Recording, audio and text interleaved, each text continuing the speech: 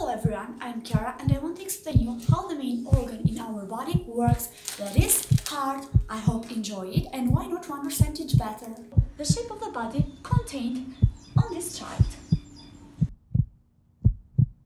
We go at the other side. All the materials that you need are pipes, the red and blue ones. You are wondering why, and the reason is that the blue ones represent veins and the red ones represent arteria. And the other materials are colors, glue,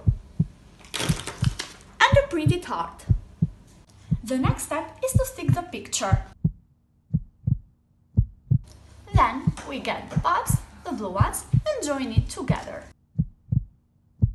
When we join the blue pipes together, we put it on the body, and the result is so. We put it on this way because the blue ones represent veins. We make the same thing with the red ones. Since I put the red pipes that represents the arteries and the blue pipes that represents the veins, I am going to tell you how the heart is working in our body. Your heart is a specialized muscle that pumps blood around your body. Blood carries oxygen and nourishment to all parts of your body and carries waste products to several organs, notably your lungs and kidneys for removal.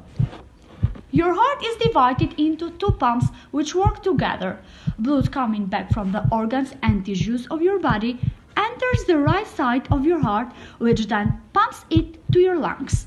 Your lungs remove waste carbon dioxide from the blood and recharge it with oxygen.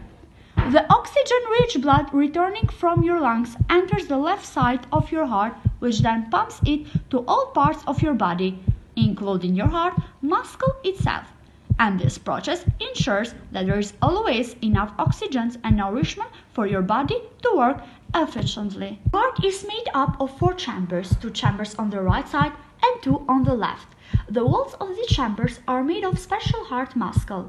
The small chambers at the top of your heart are called atria, and the large chambers below are called ventricle. Each ventricle has one valve at its entrance and one at its exit to prevent blood from flowing backwards through the heart. Your atria and ventricles work together to push blood of the heart and relaxing to fill with blood.